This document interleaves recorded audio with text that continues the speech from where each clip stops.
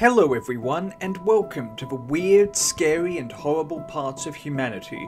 Today we are looking at the unsolved murder of talented Australian sportsperson Colin Ridgway in Dallas, Texas, with Ridgway the first Australian to play in the NFL. Born on the 19th of February 1937 in Melbourne, Victoria, Australia, and one of two children with a sister Wanda, Ridgway participated at the age of 19 at the 1956 Olympic Games as a high jumper in his native Melbourne as the youngest high jumper, where he would place 7th. He also participated at the 1958 British Empire and Commonwealth Games held in Cardiff, Wales. Additionally, Ridgway competed in the Australian Athletics Championships between 1955 and 1956 at the Olympic Park in Melbourne and the Brisbane Cricket Ground in Brisbane, Queensland, Australia.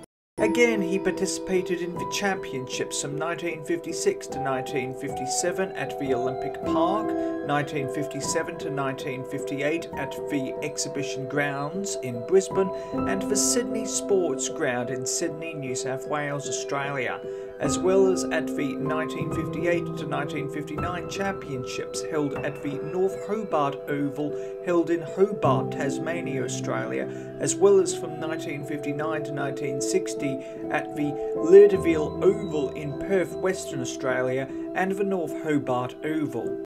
In the 1960s, Ridgway played AFL, playing for the Cartlon Football Club.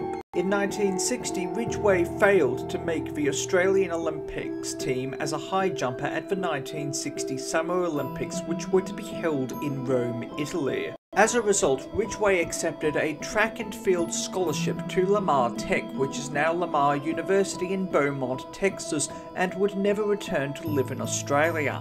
In 1961, he became the first Commonwealth athlete to clear 7 feet in high jump. Having never played in an NFL game, Ridgway was discovered by the Dallas Cowboys and was signed as an undrafted free agent to the 1965 team. Playing during the pre-season, Ridgway played a key role, beating the Green Bay Packers 21-12, despite starting on the taxi squad and being promoted to the regular roster on the 3rd of November 1965 as a punter. Ridgway's career in the NFL was short-lived, as his running drop kicks used in AFL did not transition into the NFL. After playing 3 games as a punter, Ridgway was waived on the 24th of August 1966, and at the request of the Cowboys, Ridgway accepted to play with the Savannah, Georgia team of the North American Football League. However, he would never return to play with the NFL. However, despite his short-lived and lackluster career, Ridgway was immortalised in NFL history as the first Australian player to play in the NFL. After playing with the Savannah, Georgia team, he returned to Dallas to become a businessman, opening up numerous travel agents, and in 1973 met Joan Jackson. The pair married in 1977. The marriage was fraught with problems, with Jackson spreading rumours amongst Ridgway's friends that he beat her constantly, and that he was a terrible businessman, and was even a drugs dealer, smuggling drugs from Mexico. On the 13th of May 1993 at 10:30 p.m, Ridgway returned to his home in University Park in a separate car from his wife, with Jackson returning to the back of the house. Police believe that Ridgway made it to the top of the stairs and was shot 7 times in his house. Ridgway's family in his native Australia was distraught by his unexpected murder, with his sister Wanda having married Kevin Dixon, who was completely broken by the tragedy.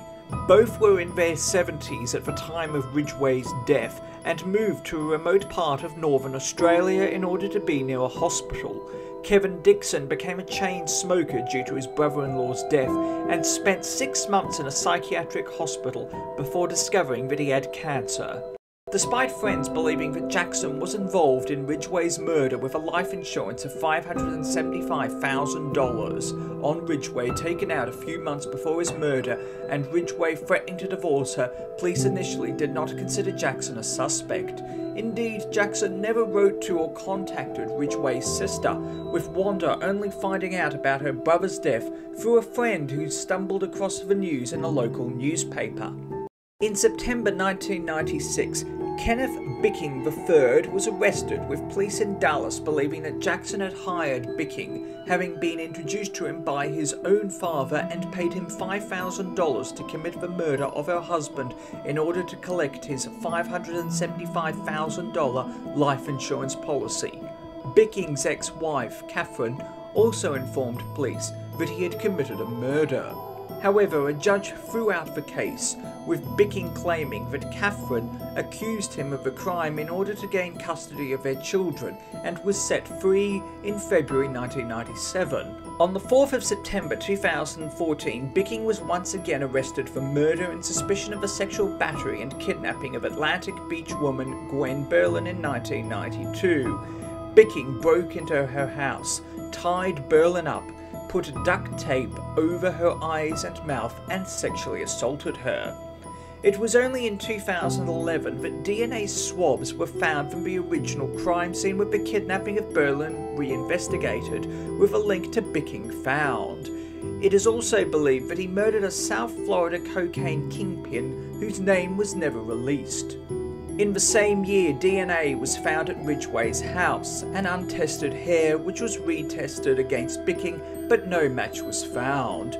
Bicking was sentenced to 2 life sentences on the 9th of October 2014 in Jacksonville, Florida for the kidnapping and sexual battery of Berlin.